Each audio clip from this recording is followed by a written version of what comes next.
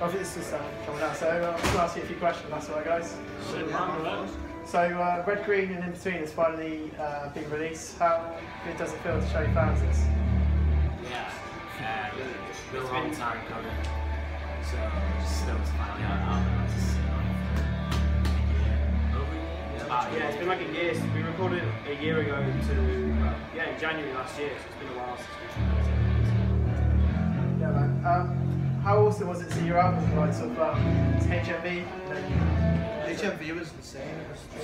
Yeah, it's cool, man. It's more than we hoped for, so yeah, it's going well. It only came out 2 days, like 2 days ago, or 3 days ago. So. Yeah, it came out on Friday. Friday, yeah. So we're stoked on the reaction so far. Oh, cool. And the album's come a long way since your debut EP Screwed. Was there a lot of effort put into this? So it's just to make it sort of a bit more.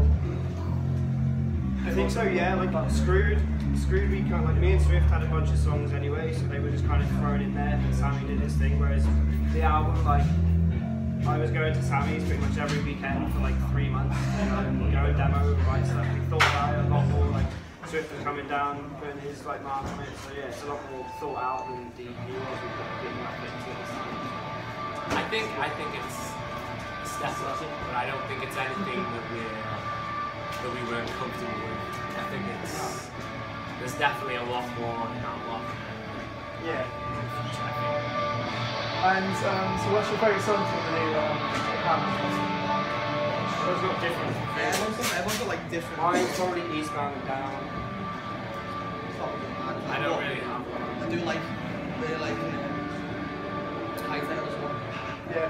I like but all that's fine. Yeah, all different. But I love Punchline, so that was my favourite. It's pretty cool. It's like the last of the album as well. So you've been playing a few intimate acoustic shows running up to this tour to release the album. How have they been? Yeah, good. Turnouts have been sick. HMV was crazy. Played Banquet Record. That was yesterday. Yeah, we played there yesterday. That was that was like in front of that side as well. It's cool to interact. Yeah. It's very different.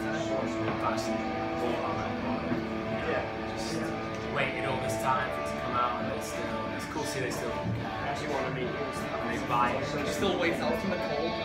It's freezing cold just to get the outside. It's nuts.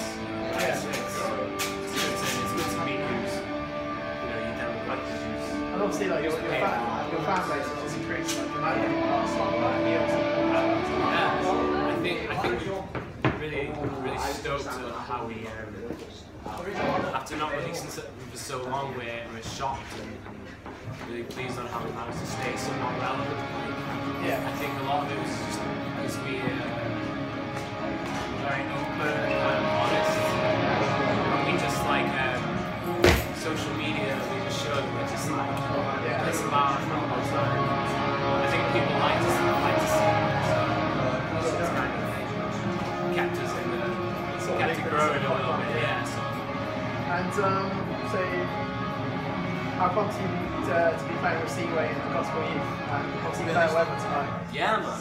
Same as one of your songs. We've all followed Seaway for quite a long time. Like, seen him play. Yeah, like I was a good few years before. Like, oh yeah, we've listened to Seaway before. Waste was a thing. Yeah. Gospel Youth are friends of ours, obviously. You played alongside them before? No. We have at a festival, but we haven't done like a long festival. But we know that we're sharing it. They're lending us their drummer. Oh really? Curtis, yeah, he's been helping us out a lot. So, yeah. Yeah, they're cool. great guys. We're about obviously just record deal. And you think of getting any drummer? That's the next step, I guess. Yeah. We need to have someone to play drums on the receiver. Well, it's drummer, so we're cool for now. Like, we like being that wasn't a part. Yeah, we're alright now. Like, we've got a long time in performance, but like, obviously in the future, we're gonna we want to do that at some point. So you haven't been around for long. Realistically, sort of like bands, releasing their debut album. So are you surprised that you've got this big in so little time? Or? Yeah, of course. Yeah, I always think about that, like, I did not expect to do like Yeah. Nothing like, even the stuff we've I mean, nothing's ever so good. Really, like we're not. I don't think no matter what we do, if we don't do anything ever again, or if we do bigger things in the future, like it's never gonna. It's like we're never gonna feel like we're really doing this. Like it just doesn't sink in. It's just like. Yeah. And do you actually do you sort of like full-time musicians now as well? Oh, you are here? No. I still work. We work. Still work. It just shows you how music. We're fucking busy guys. We work with this. It's getting harder and harder to like try and do it. I've been through 3 jobs in the last 12 months. Just because it Yeah. You've got to be prepared to job hop and if not worry about, try not to worry about money. Like you've got to be prepared. It's a pretty fun head. You had a blackout.